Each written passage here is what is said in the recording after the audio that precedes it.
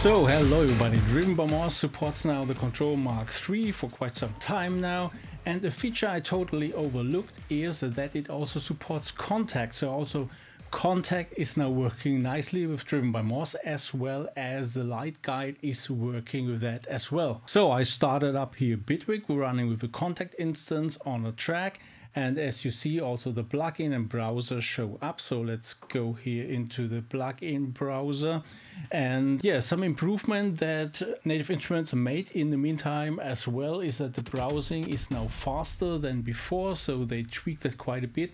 And also you get some information what's going on the display, for example, when you are loading something. So let's check that out. So for example, let's pick an origin.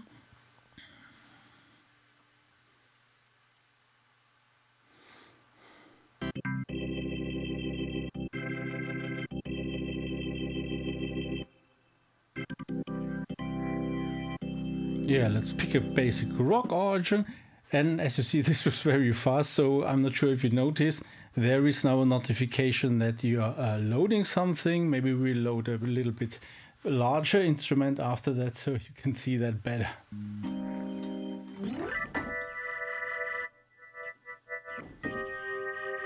So you see, you get also now the light guide notification with Bitwig and the Kontrol Mk3.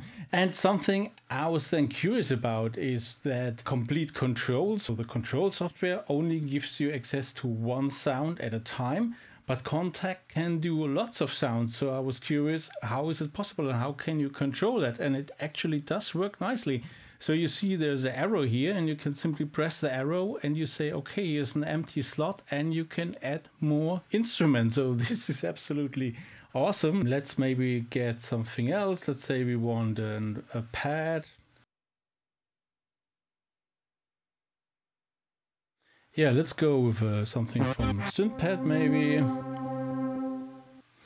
And let's load that. So you see here is now the busy loading information. So you get notified when it's actually ready to go. And here we are.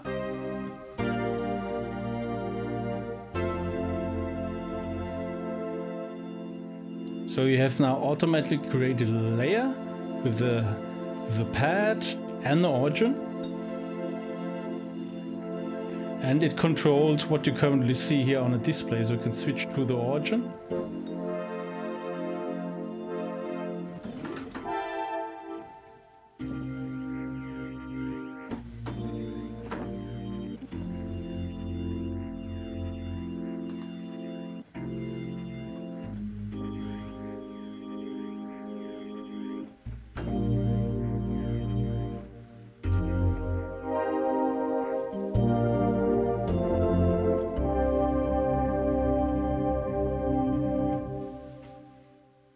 So this is really cool. If you now could also create splits, this would be much more powerful than other solutions for such things. And yeah, I hope that Native Instruments will work on that, improve that. It would be really cool if you could see all the different layers you already have loaded in Kontakt, for example, that you do not have to go forwards and backwards. You could maybe show 8 at a time or something like this. So this is a great first start and works now nicely with Bitwig as well as with Reaper. And until next time, make some funky music.